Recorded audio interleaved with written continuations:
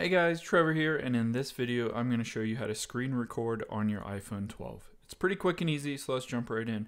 First, what we'll want to do is to basically enable the screen recording in your control settings. And first what we'll do is tap on the little settings icon.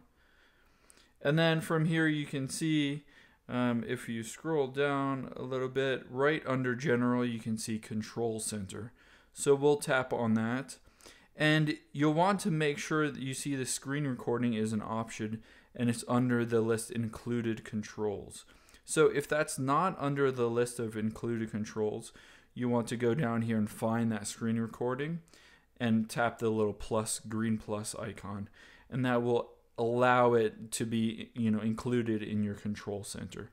And then all you have to do is swipe down from the top right.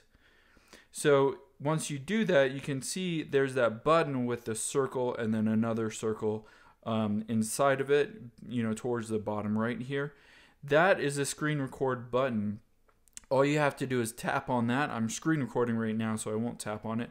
But all you have to do is tap on that, and it'll give you a countdown from 3, 2, 1 seconds, and then it'll start recording your screen. You can also tap and hold it, and that'll give you the option to turn your mic on or off depending on whether you want to use your mic or not use your mic. You might want to disable all sounds so you don't have any sounds in there.